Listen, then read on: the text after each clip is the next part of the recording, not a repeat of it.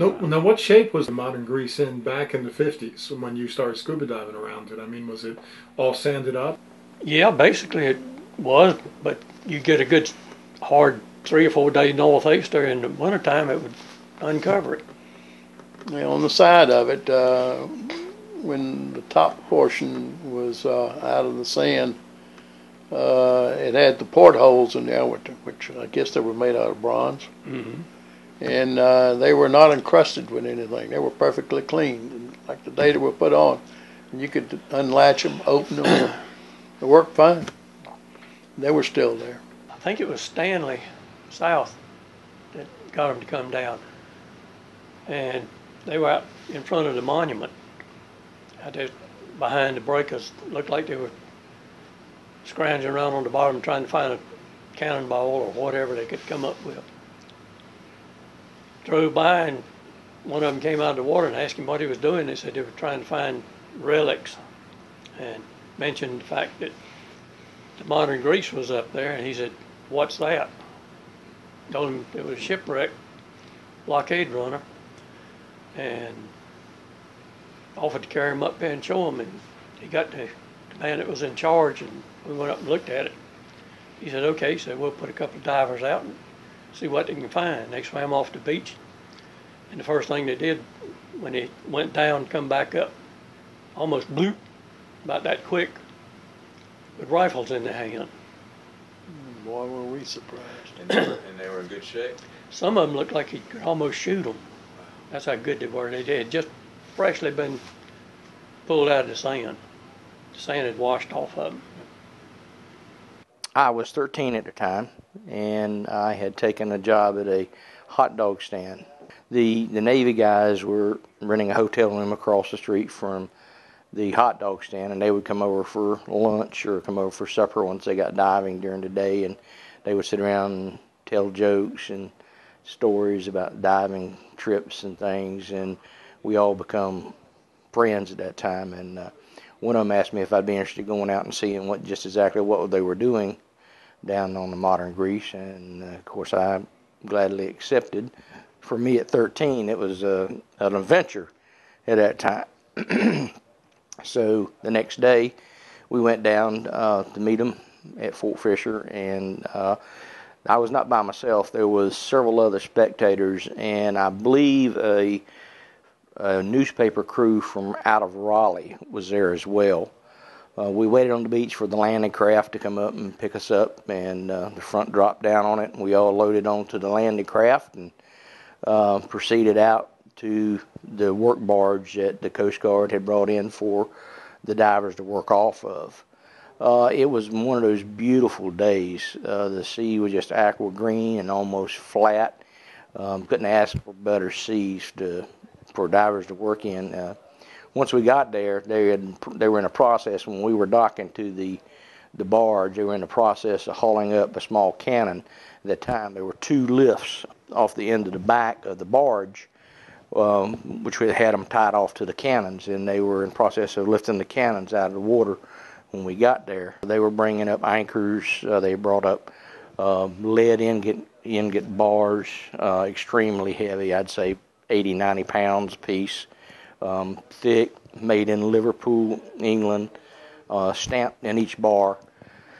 Bullets, just buckets of infield bullets, thumbtackers, .577 caliber infield bullets, mini musket balls. They were bringing up a few rifles at the time. And I was on the barge one day, and one of the EOD divers, it's the Explosive Ordnance Disposal Unit from Indian Head, Maryland.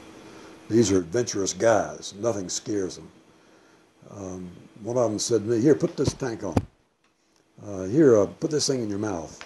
There was sediment in the water, and I went down. I was kind of disappointed. I followed him, and the visibility was only about 15 feet.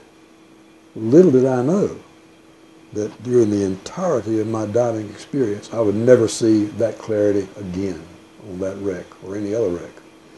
I think some of the same divers that had been involved as vacationing divers came back, and tons of stuff literally was brought up.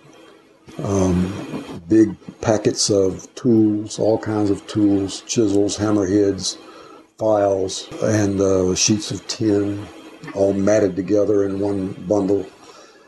And typically, the Navy vessel would dock at the Carolina Beach dock, and the stuff would be loaded on a pickup truck and brought to the lab. And we had the problem of how to keep the stuff underwater. We knew, even Al Honeycutt knew, that the items had been in water for a long time, and so the best thing to do is put them in water until you figure out what to do. So we stored them in whatever tanks we could get. So we had to dig holes in the ground. We got somebody with a backhoe to dig holes in the ground, and we lined it with several thicknesses of heavy plastic. And we put artifacts in those ditches. There are at least 2, maybe 3 of those ditches. The biggest one was probably 15 or 20 feet long, 4 or 5 feet wide.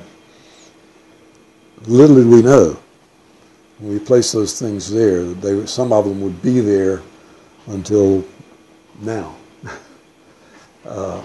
At the lab, we learned how to do electrolytic reduction. We learned how to do electrochemical reduction to remove the corrosion products from the metal objects. And over the years, we honed these methods until we felt comfortable talking and writing and publishing about some of them. Back in 1962, people who lived along the ocean and their families had been here for generations, whatever they found in the ocean was theirs, unless it was something that was just recently lost and had not been abandoned by the owner. But anything that had been lost and abandoned, it was theirs, finders, keepers. And we had to work through that attitude, and we did. And people began to bring stuff that they had found to the lab. Myself for the first 8 years, and then we had Gordon Watts to come with us after that time, and then the two of us worked together until the early 70s. And when the CETA program gave us help, we actually went back to these tanks again and took each object out and made an inventory and eventually published that inventory in a little book. The storage was complicated in the way that we were doing it, and so therefore we decided that we would try to store them on the outside, and we got these larger tanks, and since most of the preservation was accomplished as far as the needs of the museums, we figured we'd store them there until such times that we could get back to them, or someone else might be interested in working with them. We put them in these tanks and we put covers on them, and as time passed, our attention was on the many things that came forward. The environmental review process was something that came later on, taking up more of our time, and it was lack of funding prevented us from being able to really do much more than what we did. So we put them in these tanks outside and just let them be stored there. And now that I see this new interest in coming and getting them back out of there, it's almost like a relief. It's almost like we're getting the help that we wish we had years and years ago.